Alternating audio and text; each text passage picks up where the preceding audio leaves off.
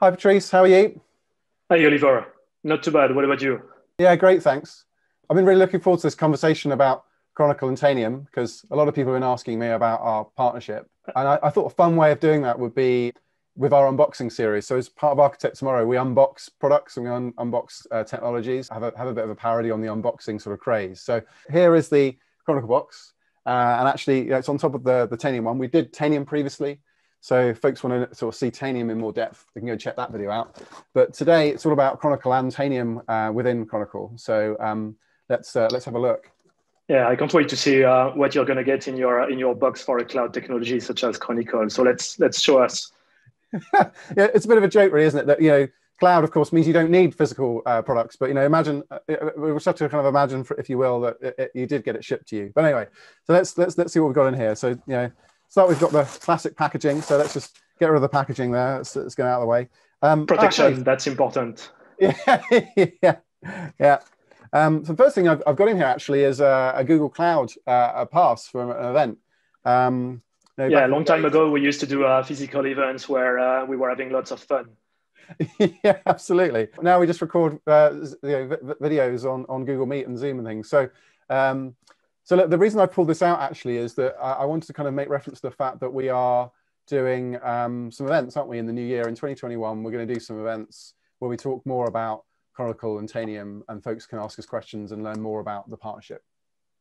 Absolutely. Yeah. So let's move on to the other bits that are in here. So of course it's Tanium and Chronicle. So next thing I'm pulling out is Tanium, and we'll talk more about kind of the value of endpoint data and endpoint telemetry and feeding that into Chronicle in a bit. And for those that want to know more about Tanium, of course, we've got plenty of information in the other video where we're unboxing Tanium and other information on the Tanium website. So we won't talk too much about Tanium, but more about how Tanium and Chronicle kind of come together. So that's that. And then next thing I have in here is, let's have a look what we've got in here. So in here, okay, I've got some questions here, it looks like, for us to kind of talk about so that people know more about Chronicle and Tanium. But before I get onto those, perhaps let's just talk a little bit about what Chronicle is at a really high level. So what is Chronicle, Patrice? Yeah, so Chronicle is a Google Cloud product, and it's a security data lake. It's a cloud analytics solution. We're trying to resolve a very basic problem, which every large enterprise companies are having these days. And it's what can you do and how can you collect these huge amounts of security events and then apply detection correlation on those security events. So this is exactly the problem we are trying to solve. So it's a data problem on one side, it's a volume problem on the other side, and it's a security problem because we want to be able to apply detection and prevention on those huge amount of security logs. That's exactly the problem we are trying to solve at Chronicle with some unique Google and Google Cloud technologies. Great. So, and of course, Tanium, enriches that situation with more data, near real-time data, and so let's talk about the value then that brings. Yeah, sorry, go on. Yeah, it's all about data. So without data, there's not much we can do on the Chronicle side. The good thing is Tanium can actually collect very valuable data on the endpoint side, and this is why we got this idea to combine our solutions together and come up to the market with a unique full EDR solution. There's some great benefits of getting the Tanium data into the Chronicle solution. So the first thing here I wanted to ask you is, this year's been really difficult for many, for personal reasons, but also businesses and organizations have gone through a lot of challenges, a lot of rapid digital transformation. And we've talked a lot about that on our Architect Tomorrow videos, actually, the rapid pace of change that's had to be accelerated. And unfortunately, of course, that's, as much as it's kind of allowed people to work differently, and there's been some positives, perhaps people's work-life balance in some cases.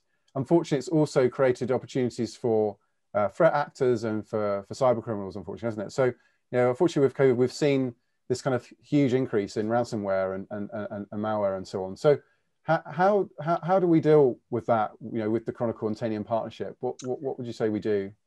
Yeah, it actually started last year, but we saw an upsurge on phishing campaigns and especially ransomware attacks when COVID started early this year.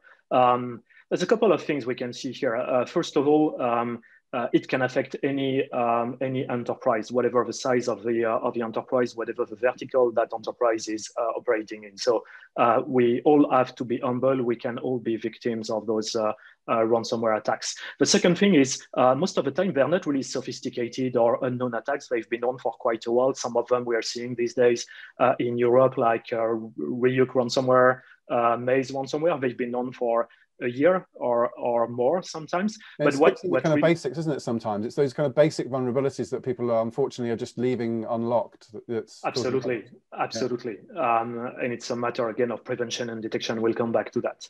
But what really changed early this year is the attack surface. So people working from home, that's a different type of attack surface for a company. So for example, checking which machines can possibly be connected using a remote desktop protocol is something very important, because this is typically what hackers are targeting in order to penetrate the organization through the remote worker. So that's the main change this year was really about that attack surface. Another one we see a lot these days is everything around Active Directory, domain controllers, and that zero logon vulnerability we've been seeing, and it's very active these days.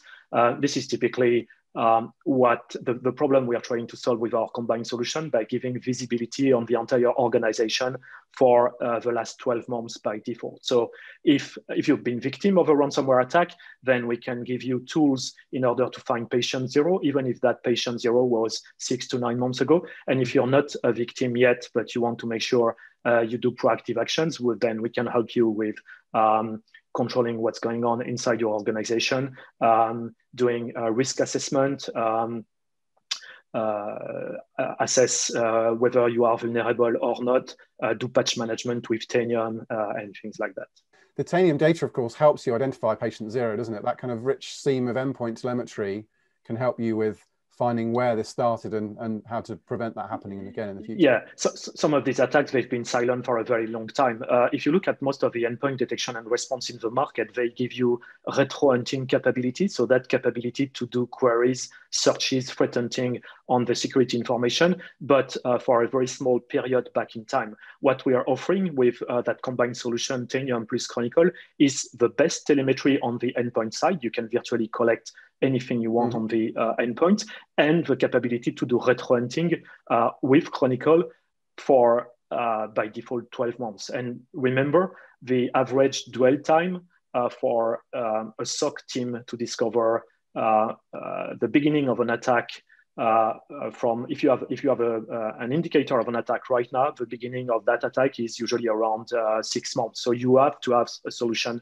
to come back in time and try to find patient zero, traces of potential IOCs, things like, can I see a DNS request to a CNC server that happened 6 months ago, but that server was not known as a CNC at that time?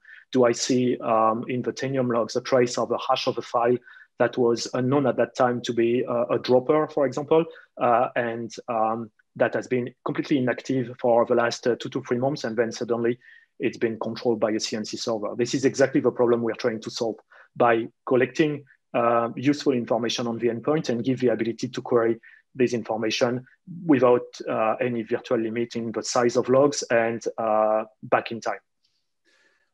And going back to that point about kind of fixing the kind of basics, and a lot of this, unfortunately, is happening because there are things that have just been left unpatched and unfixed. Let's talk a bit about kind of how we can kind of help the security and the IT operations functions optimize how they work together. I see that there's a very complex landscape, and a lot of customers, a lot of organizations have loads of different tools, don't they? And lots of different solutions. And unfortunately, that creates a lot of confusion. So what are your thoughts around the kind of Tanium and Chronicle kind of approach? How does that simplify things? It does simplify things in 2 ways. One is on the endpoint side, and this is where with the Tanium agent, with a single agent that can do usually what you can do with multiple other solutions on the endpoint, whether it's asset management, patch management, risk assessment, mitigation, remediation. You can do all of this with a single agent, and that's very important from an ops perspective on the endpoint, not only because it's always difficult to deploy an agent on the endpoint, but also because if you have to maintain multiple agents, then you have some potential conflicts, you have some potential issues with the footprint of multiple agents on the machine, and the user experience is very bad in that scenario. So having a single agent is one thing. The second thing is on the Chronicle side is having a single place where you can collect your security events, and it's Tanium plus other sources of security information like DNS queries is very useful when you want to do threat hunting. But having a single data lake with leveraging cloud technologies and search technologies we're using at Chronicle, that gives you a single place where you can do your investigation, your threat hunting, is a lot more powerful than having limited on-prem solutions or other cloud solution that will be limited in the amount of security events they can collect or process. The other thing that is very important for a SOC team is the time it takes to detect something and react to something. As a SOC engineer, you might not want to wait multiple hours before you can detect a hash of a file, or you can detect if your where are your Active Directory domain controllers, and if they are patched against zero logon. You don't want to wait multiple hours to do that. You want to do it in real time. And that's what we are offering with the combined solution. The optimization of kind of the technology allows kind of improved processes to be slicker, allows kind of people to collaborate and work together better. And crucially, I think also it optimizes costs as well, right? If you've got lots and lots of different solutions, either on the analytics side or on the kind of endpoint agent side, that's a very expensive way to operate in times where people are coming under pressure to kind of cut costs and work more efficiently, whilst also delivering enhanced capability and better performance. We deliver our two solutions in a SaaS model. That's also another way to optimize cost or reduce costs, because it's all based on SaaS solutions where you don't have any operational cost. We do that for you with cloud technologies. You only have to worry about detecting potential attacks and reacting. Yeah, so kind of cutting out a lot of that infrastructure and the kind of management of the solution by choosing the Cloud Chronicle solution. And for customers that want to choose Tanium in the cloud, they can do that as well. Or if they're existing Tanium customers that are on premise, of course, they can continue to. Yeah, and technically it's a single click from the Tanium console to activate the telemetry with a threat response module. And then the Tanium agent is going to stream the telemetry back to Chronicle in the cloud. And we're going to use Google Cloud and Google technologies inside Chronicle to then format the logs, correlate logs together with multiple sources, and then apply detection and notifications, and then back into Tanium for incident response and mitigation remediation actions. The channel Architect Tomorrow is, of course, all about the future. What do you see as this kind of preparing for the future? Where do you see this kind of going? So what we see is pretty common across large SOC teams, whether it's end users, so large enterprise with a SOC team, or managed service providers with a security division and delivering security services. They've all been building SOC solutions with quite old technologies, to be honest. If you look at what they are using, it's usually on-prem, 10 years or more old technologies. And now we are moving to a world where it's everybody's working remotely. There's no perimeter inside the organization. It's a lot of cloud-based applications. And there's a lot of volume of data we can collect, especially in security. And that's very valuable, by the way. The telemetry we can collect, for example, from a Tanium agent is essential in order to be able to do retro hunting and have visibility on what's going on in the network. And those old technologies, they can't really, it's not a solution to that volume of security information issue we're having these days. And if you add to that the desire to apply machine learning, artificial intelligence, analytics on top of security information, then this is typically what we're seeing as a trend, what we call SOC of the future. So leveraging SaaS application, cloud-based solutions in order to provide more efficient detection and response in terms of security. So it sounds to me like the SOC of the future, for those thinking about that, they should be brave and think about reimagining how that works with a simpler, as you say, SaaS-based model with fewer technologies, so that they can be more effective, right, and react faster. Absolutely. Great stuff. Well, look, Patrice, it's been great talking to you and learning more about our kind of partnership, and I look forward to seeing the future of where this all leads. Absolutely. And we'll see you next time for the next physical event. Great stuff. Thank you, Oliver. Thanks, Patrice.